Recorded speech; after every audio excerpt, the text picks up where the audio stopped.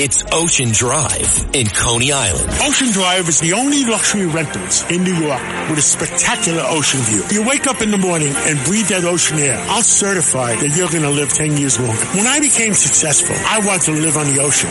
If you have worked hard, you deserve an apartment on Ocean Drive too. Go to oceandrivenyc.com and reward yourself. If you're a policeman, fireman, doctor, nurse, or teacher, you qualify for a limited time offer at oceandrivenyc.com. Terms and conditions apply. Congressman Pete King, great guy, retired from Congress. And, sir, you were there for many, many years. How are you, first of all? First, I'm doing great, Greg. I'm doing great. Now, how are you and your father doing, and your mother? We are wonderful. Thank you very much for asking. So, it looks to me like Joe is lying, but is there something to what he's saying here? What's happening? First of all, it's total hypocrisy. Secondly, when he was running in 2020, he knew what the conditions were, because this money that he's talking about was appropriated back in 2019. So he knew the money was there, and he said he was not going to allow $1 to be spent for constructing the wall. So he was aware of it then, or he should have been aware of it then. Secondly, he has been in office now for almost 3 years, and he didn't construct anything at all with the walls. Like, he made a point his first and second day in office to say he wasn't going to do it again. And there's no way you can force a president to do something like this. For instance, the courts have told him that he can't be doing the student debt relief. He tries to find a way around that. He could definitely have held on this. Let the Republicans sue him in court. No, this is a total hypocrisy on his part, and they didn't get their act together. Because before the president made his statement, Mayorkas was being honest. He was saying the situation of the border was out of control. They had to do this to get control of the border. That's the reason it was done. And then when Biden started getting flack from the left wing of his party, then he came up with the story, well, I had to do it. He didn't have to do it. There's any number of ways he could have avoided that. He could have pushed it off. He could have just denied it altogether. And so this was he's trying to have it both ways. He's trying to appeal to some of the moderate Democrats in cities like Chicago and New York, even though I don't consider certainly Chicago not to be a moderate. But, Democratic people, Democratic voters in these cities, and Los Angeles, San Francisco, that he's doing something. And at the same time, meanwhile, he can tell the AOCs of the world that I didn't want to do it, but I have to do it. I mean, this is if what he was saying, if he thinks it's really true, then what a poor leader he is, that he suddenly, after 3 years, realizes he has to spend money for something that he's totally opposed to. So, no, this is hypocrisy and it's untrue. When he says, I tried to get it out of the budget, but it's in there and it has to be spent in this way, that is a flat-out lie, correct? From all that I know, yes. To me, the powers of the presidency, I'm not aware of him ever trying to get it out or making any concerted effort to get it out. Listen, he's a guy who controls both houses of Congress. He's a guy who made a campaign pledge that he wasn't going to build a foot of wall. He didn't do it for 3 years, and suddenly, when the situation is out of control, and it's been out of control for a while, but increasingly out of control, storming across the border, storming into Democratic cities, Democratic politicians are in a panic, and then suddenly he says, I have to do this. He doesn't. No, it's untrue. Wow. You mentioned Mayorkas. Here he is. They put out, I think, a written statement saying, we're going forward with the wall. It's great. And then after Biden said what he said, listen to this. Cut 12, please. DHS, Department of Homeland Security Secretary, very weird guy. Bulgy eyes, always freaked out. Mayorkas, cut 12. I want to address today's reporting relating to a border wall and be absolutely clear. There is no new administration policy with respect to the border wall. Allow me to repeat that. There is no new administration policy with respect to the border wall. From day one, this administration has made clear that a border wall is not the answer. That remains our position, and our position has never wavered. The language in the Federal Register notice is being taken out of context, and it does not signify any change in policy whatsoever. All right. That's a serious spin job. You can call it a policy. You can call it whatever you want. You can cite the Federal Registrar. But that wall, construction will resume.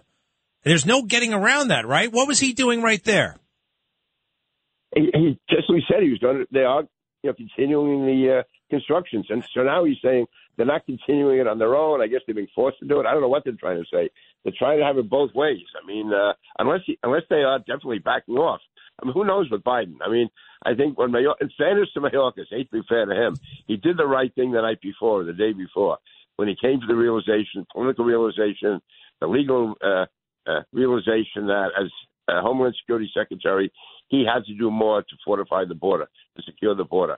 So he did the right thing, and I'm sure he did that in conjunction with the Biden people. But then when they started to get flack, then Biden walked away from it, and left Mayorkas hanging out there by himself. Vacation starts with VA. One thing you'll love about your trip to Virginia is that you'll never have to settle for one thing. All that you love is all in one trip. Start yours at virginia.org.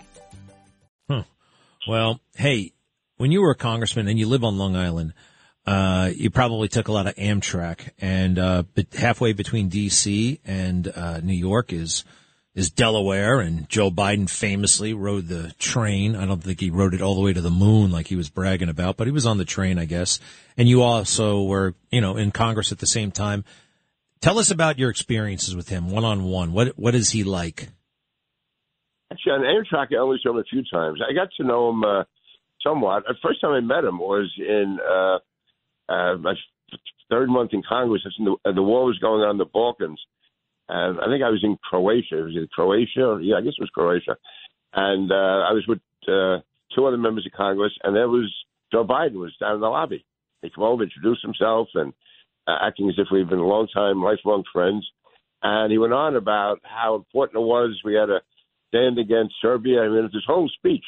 And then when he came up in Congress a month later, he voted the opposite way. I mean, nobody really asked him. He came over to us and gave us his whole speech. And then, again, the following month in the Senate, he did the complete opposite. I would see him over the years. And he was an actually easy guy to get along with. He was at Aldemano's wedding. I saw him there. And I'd see him on different Irish events. And he would he always have the same joke. Your Irish grandfather must be turning over in his grave, seeing that you're a Republican instead of a Democrat. And he'd laugh. It was, here's what I will say. He always had, saying things he didn't quite understand, but he did seem sharp at the same time. His eyes looked very sharp. The Joe Biden I see now is not the Joe Biden I knew then. That vague look he has now, confused look. In the past, he wasn't confused. He was just the way he was. He was, saying things that maybe he shouldn't have said. But he did know who you were. He did know what was going on. So now he still has some of the goofiness of the past, but none of the depth, none of the perception. And also, I guess another thing that struck me about him is that people in politics, it's naturally you have respect for the office of president. So whether it was Nixon with Eisenhower, or whether it was Obama and Biden. Gore. No. Yeah, but Clinton and Gore. Gore would always say, President Clinton. Dick Cheney would always say President Bush. Joe Biden, when he'd be speaking at an event, was always talking about his buddy Barack.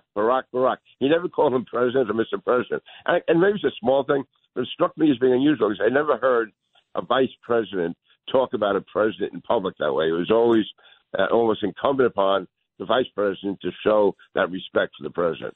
And I just wanted to show that he was on the same level as Barack. No, I get it. Well, he thought he was better than Barack, actually, in some ways. And it's pretty weird. Joe Biden gets to the Senate in 1973, and in 1973, Barack Obama was 11 years old. No, 12 years old.